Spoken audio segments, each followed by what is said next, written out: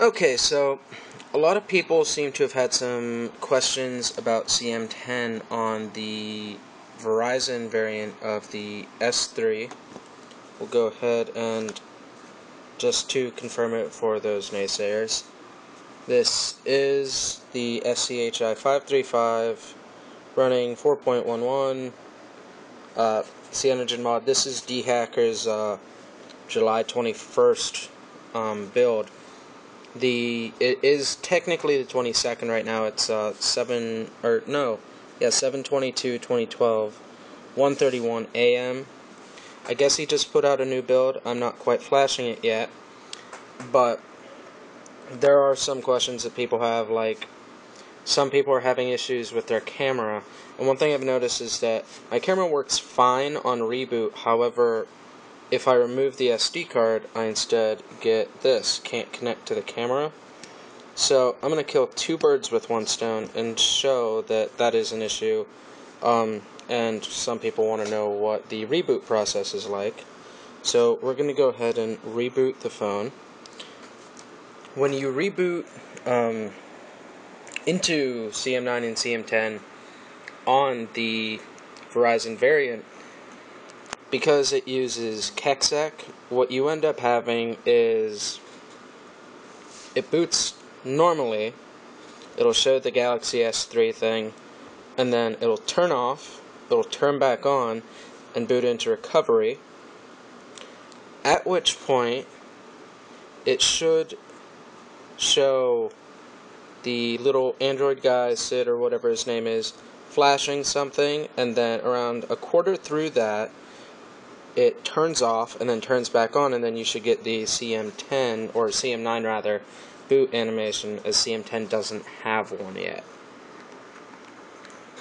But right now it's going into this. Next we should see the little Android guy.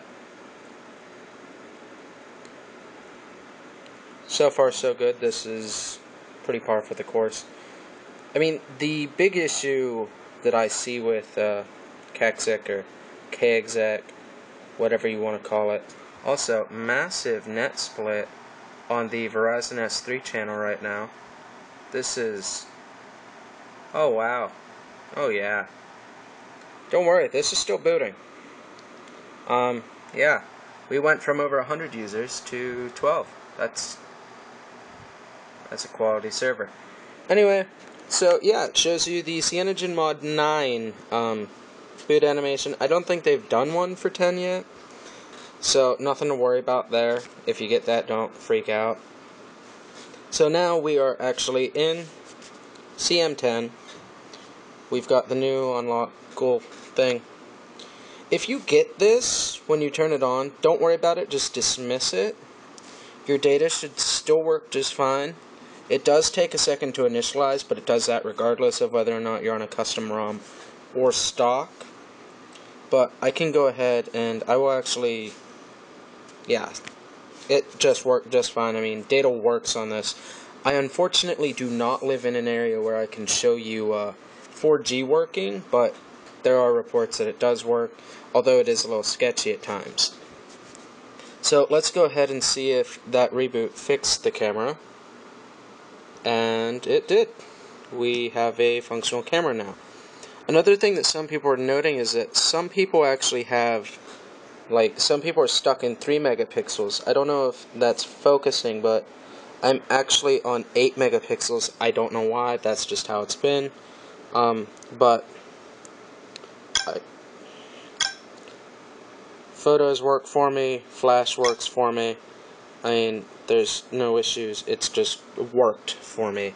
But, like I said, taking out the SD does seem to screw the pooch, metaphorically. Other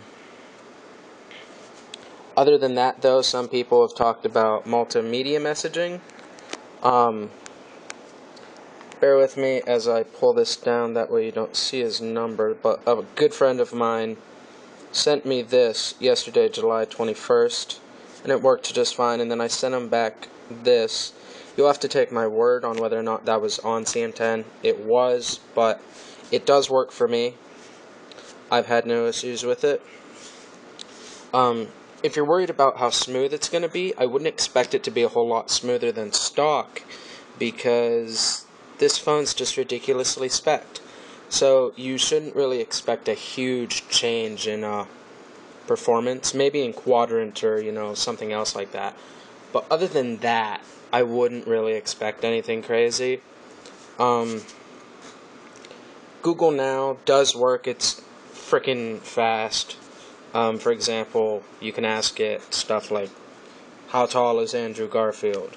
Who, if you don't know, played Peter Parker in the new Spider-Man. So we'll go ahead and we'll just... How tall is Andrew Garfield? Andrew Garfield is 6 feet 0 inches tall. Just works. We can also ask it stuff like, I don't know. How old is Chester Bennington? Chester Bennington is 36 years old. I mean, you want to make sure that you speak clearly, but it seems to work fine for me. I've had no issues today. Everything works for me. It's CM10, it's smooth, but, you know, your mileage may vary, so I would be careful with whether or not you flash it. Some people are having issues with their IMEI going missing. I'm not really sure how that's happening, but it is something that is happening. Luckily, mine seems to have managed to stay there, but who knows? It's something to be wary of. If you're really, really not sure of what you want to do, I would just wait, just until there's a better build. But as for right now, this is perfect for me as a daily driver. I would suggest you give it a go. Some people are reporting issues, some people aren't. So, I mean, take it or leave it.